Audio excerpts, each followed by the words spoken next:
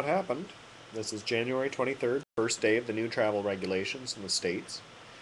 We went up to the gate. We got through past the ticket check-in counter. We got past security, all the way to the gate when they told me that no, I wouldn't be allowed to board the plane.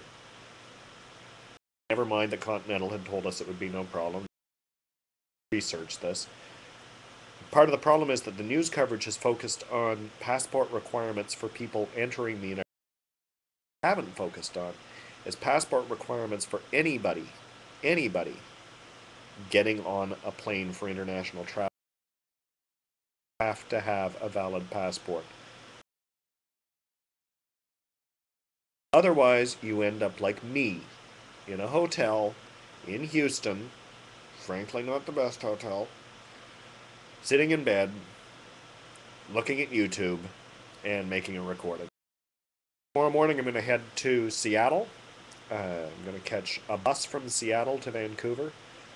Total time traveling once I hit Vancouver, 12 hours. Hell of a day.